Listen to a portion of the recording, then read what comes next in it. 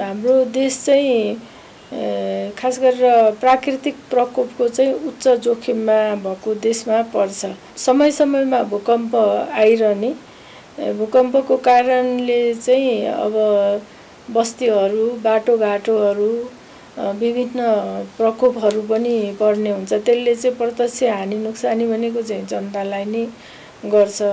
अब त्यसको साथसाथै चाहिँ यो अब खास गरेर विश्व तापक्रम एकदम अत्यधिक बढेको र यो विश्व तापक्रम बढेको कारणले गर्दा विश्वलाई नै एउटा सङ्कटतर्फ धकेलिरहेछ।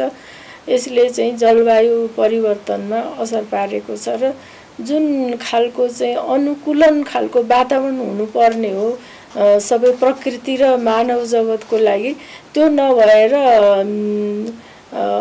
अप्रत्याशित ढङ्गले चाहिँ चिसो हुने, अप्रत्याशित ढङ्गले गर्मी हुने, अप्रत्याशित पानी पर्ने, त्यो खालको स्थिति छ। र यसपालिको चाहिँ अग्रिम जलवायुको सूचना हेर्दाखेरि पनि यो हिउँद महिना पनि हाम्रो लागि त्यति सहज छैन भन्ने छ, तत्कालको कुरा गर्ने हो भने। त्यसैले हामीले हाम्रो देशको जुन प्राकृतिक बनोट छ र यहाँ पर्ने चाहिँ जुन खालका प्राकृतिक प्रकोपहरू छन्, त्यसबाट मानव जीवनलाई कसरी सुरक्षित गर्न सकिन्छ।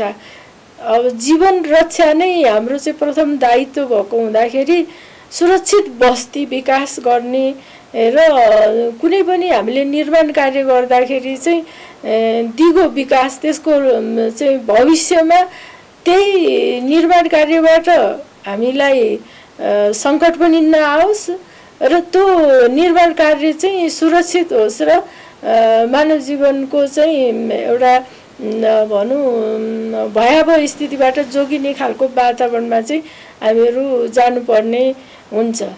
अब जस्तो कहिलेकाहीँ पानी यति धेरै पर्छ, पानीको चाहिँ बढी त्यो उपस्थितिको कारणले गर्दा जनजीवन त्रसित, अब पछि त्यही पानीको यस्तो अभाव हुन्छ कि पानी खान पनि मान्छेहरूलाई फेरि हाहाकारको स्थिति हुन्छ। यो कुरालाई ध्यानमा राखेर हाम्रो विकासको योजनाहरू चाहिँ दिगो विकास भन्ने त अहिले प्रसिद्ध एउटा थेगो नै जस्तो पनि भइसकेको छ र भन्दाखेरि पनि राज्यको तर्फबाट नै दिगो विकासका लक्ष्यहरू भनेर भनेको छ।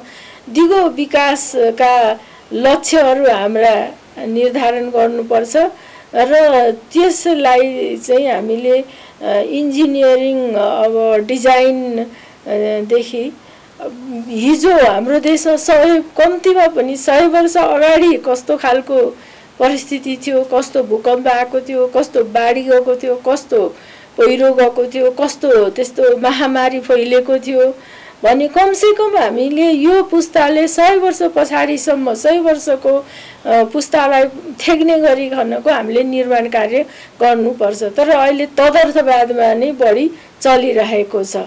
दिगो विकास गर्ने भइसकेपछि हामीले हरेक कुरालाई वन जङ्गल कति चाहिन्छ, सार्वजनिक जग्गाहरू कति चाहिन्छ, सार्वजनिक बाटोहरूको लागि कति ठाउँ चाहिन्छ, नदीहरूको लागि, नदी नालाहरूको लागि कति ठाउँ चाहिन्छ, यस्तो कुराको चाहिँ पहिले नै हिसाब किताब चाहिँ हुनुपर्छ र त्यो प्लानिङ चाहिँ जनतालाई पहिले नै दिनुपर्छ र जनताले त्यो थाहा पाउनुपर्छ। त्यस्तो भयो भने हामीले चाहिँ मानव जीवनलाई चाहिँ हामीले सुरक्षा प्रदान गर्न सक्छौँ। सारा यो जुन मानिसको जीवन चक्र छ, धेरै कुराहरू यसमा जोडिएर आएको हुन्छ। प्रकृति पनि र सबै संस्कृति पनि, सम्पदा पनि, यो कुरालाई ध्यानमा राखेर नै हामीले विकास कार्यहरू अगाडि बढाउनुपर्छ। तत्कालीन त कुनै घटना घट्यो भनेदेखि चाहिँ हामीले उद्धार गर्ने, राहत गर्ने, तत्कालीन व्यवस्था गर्ने कुरा एउटा हो।